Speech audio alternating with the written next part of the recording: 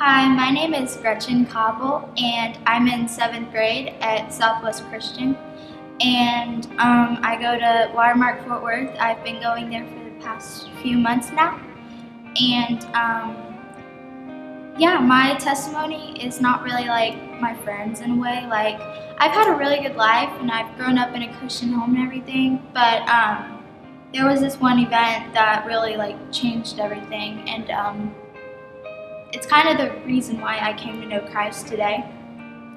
On July 14th, 2003, I was 2 years old, and my brother was older than me. He was 7, and my whole family was in the car, and we were on vacation, and all of a sudden we were hit by a drunk driver and spun around, and it was really bad that my car seat flew into the front and caused me to hit my head, and I had a blood clot, and my mom had a concussion, a smushed hand, a whole leg full of bruises and cuts, and something happened with her lungs and stuff, and my dad was really sore and everything, but he was okay. And then my brother was the one who had the worst conditions. He was taken to heaven. You may think that this tragedy would really have turned my family's hearts hard and caused us to turn away from God, but actually it brought us really closer. And 90% of the families who have a child die turn away from God, and I just think of how it's amazing my family did it, and we actually set a really good example for my family's friends.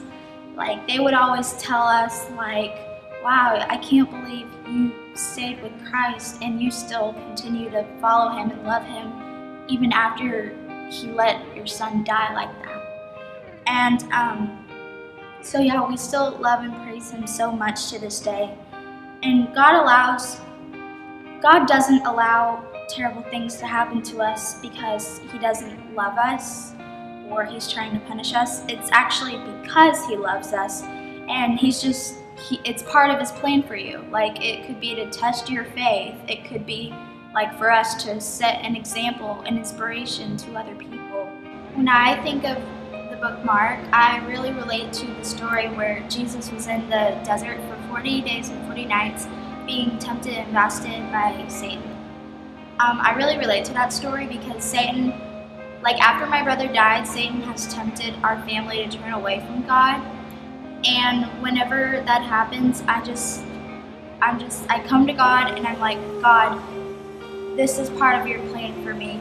However it's going to fulfill us, just please fulfill us and help us, and just let me be a part of your plan. I used to be marked by confusion, not knowing why God would let my brother die, but now I am marked by Jesus Christ.